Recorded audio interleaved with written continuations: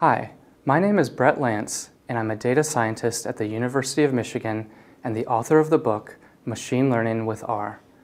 Machine learning utilizes computers to turn data into insight and action. This course focuses on a subset of machine learning. The subdomain, called Supervised Learning, focuses on training a machine to learn from prior examples. When the concept to be learned is a set of categories, the task is called classification. From identifying diseases, predicting the weather, or detecting whether an image contains a cat, classification tasks are diverse yet common. In this course, you'll learn classification methods while exploring 4 real-world applications. Let's get started. If your experiences on the road are anything like mine, self-driving cars can't get here soon enough. It's easy to imagine aspects of autonomous driving that involve classification. For example, when a vehicle's camera observes an object, it must classify the object before it can react. Though the algorithms that govern autonomous cars are sophisticated, we can simulate aspects of their behavior. In this example, we'll suppose the vehicle can see but not distinguish the roadway signs. Your job will be to use machine learning to classify the sign's type. To start training a self-driving car, you might supervise it by demonstrating the desired behavior as it observes each type of sign. You stop at intersections, yield to pedestrians, and change speed as needed.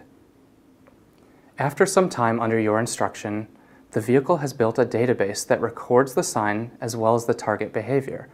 The image here illustrates this dataset. I suspect you already see some similarities. The machine can too. A nearest neighbor classifier takes advantage of the fact that signs that look alike should be similar to or nearby other signs of the same type. For example, if the car observes a sign that seems similar to those in the group of stop signs, the car will probably need to stop. So how does a nearest neighbor learner decide whether 2 signs are similar? It does so by literally measuring the distance between them. That's not to say that it measures the distance between signs in physical space. A stop sign in New York is the same as a stop sign in Los Angeles, but instead it imagines the properties of the signs as coordinates in what is called a feature space. Consider, for instance, the sign's color. By imagining the color as a 3-dimensional feature space measuring levels of red, green, and blue, signs of similar color are located naturally close to one another. Once the feature space has been constructed in this way, you can measure distance using a formula like those you may have seen in a geometry class.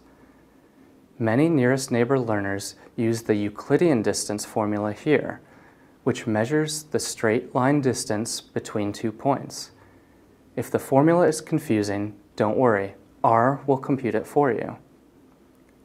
An algorithm called k-nearest neighbors, or KNN, uses the principle of nearest neighbors to classify unlabeled examples.